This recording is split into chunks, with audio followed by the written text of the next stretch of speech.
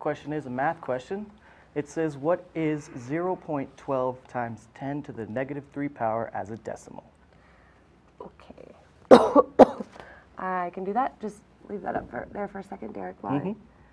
Times 10 to the negative 3rd power? Correct. Cool. Okay. Go to my screen. I can help you out. All right, so this is a number that is written, it's close to scientific notation. It's actually technically not, but close to scientific notation. And I'm going to talk about a little concept before I actually explain how and why this is, well, I'll explain why this is done before I explain how it's done. So when we multiply something by 10, how many, Nathan and Sam, how many of you have you guys heard, when you multiply something by 10, just add a 0? Yeah, that's many a time. That's the simple way to explain it, right?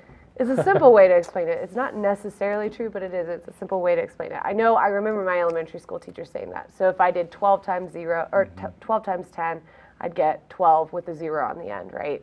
Or if I did 3 times 10, I'm going to get 3 with a 0 on the end, which is technically not true. It is an easy way to explain it. And the reason why I say that is because let's say we do 3.0 times 10, which you know what? 3.0, same as 3. If I just do 3.0 with a 0 on the end, that's not true. That's not a true fact. And so what's really happening when you're multiplying something by 10 is not that you're adding a 0 on the end, but that you're moving your decimal point over a place value.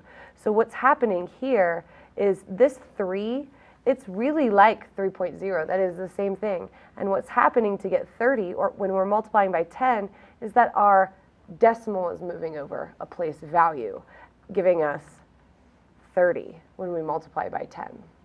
So when you multiply by 10 once, we move our decimal point over once. You might have also heard, all right, when you multiply by 100, add 2 zeros. Well, it's not, again, that we're adding 2 zeros. It's that we are taking our decimal spot on this 3, and we're moving it over to the right 2 spots to give us 300.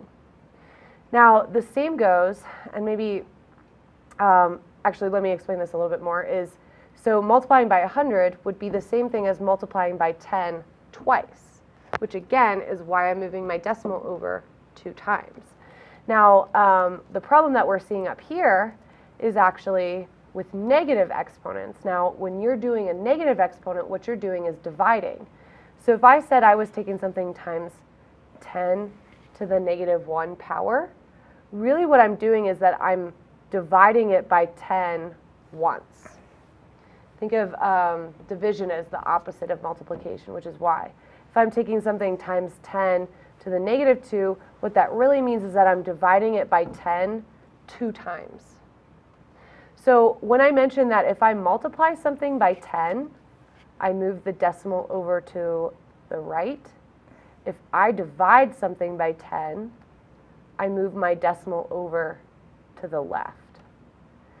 And so when I'm looking at this problem here, what this is really saying is that I'm taking 0.12 and I'm dividing it by 10 3 times, which means what I'm going to end up doing is I'm going to take my decimal and I'm going to move it to the left 3 times.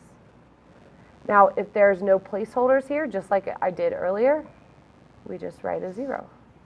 So if I do 0.12 times 10 to the negative 3rd, I end up getting point.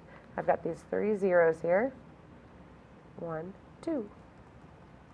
And that's why. So I could have answered that, I guess, pretty quickly, but I wanted to explain why that happens. And then that way maybe it might make a little bit more sense as to like when you see any other problem like that, how to actually do it. So hopefully that helped.